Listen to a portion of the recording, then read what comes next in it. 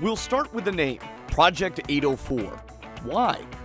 So 804 is the straight line distance in miles between Rockford, Illinois and Montreal.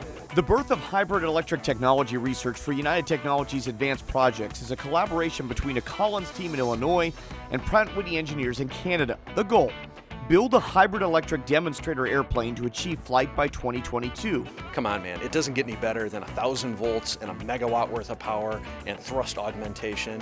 This is about as cool as it gets. Here's the idea. The X-plane is built on a mid-size regional turboprop.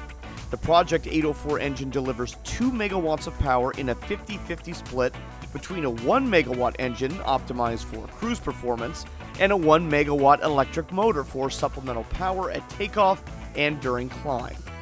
A smaller engine, so we've been able to downsize the engine, augment it with electrical power during takeoff and climb, and in doing so, we're able to get some fuel savings because we have a smaller engine, but also keep the battery size to a manageable size.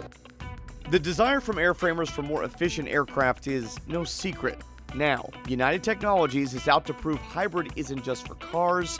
There's room for it in the skies. We have a pragmatic approach where we don't want to replace fuel by batteries, but just use them smartly for some peak shaving of the load profile, of the mission of the engine. You know, there's the baseline technology of we're building a hybrid electric flight demonstrator, which I think is absolutely possible, and we're going to go do it. But to me, what was more interesting was the new model of UTAP and bringing UTC together to do something grand and at scale. That's what excited me the most about this project.